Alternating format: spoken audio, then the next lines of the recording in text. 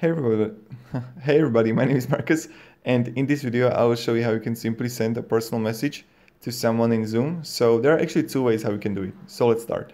The first thing you want to do is when you're in contacts and you get a contact and you want to create a channel, you can create a new channel and create a private channel and then just invite someone there to write with him.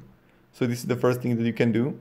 Or what you can let me show you is when you are in a meeting directly, start the meeting.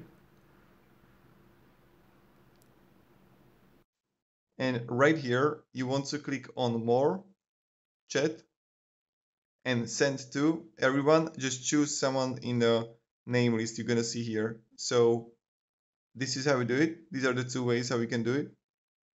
And also, when you are finding people and start chatting, you can just chat them here. So yeah, thank you very much everybody for watching, and have a great day everybody, and goodbye.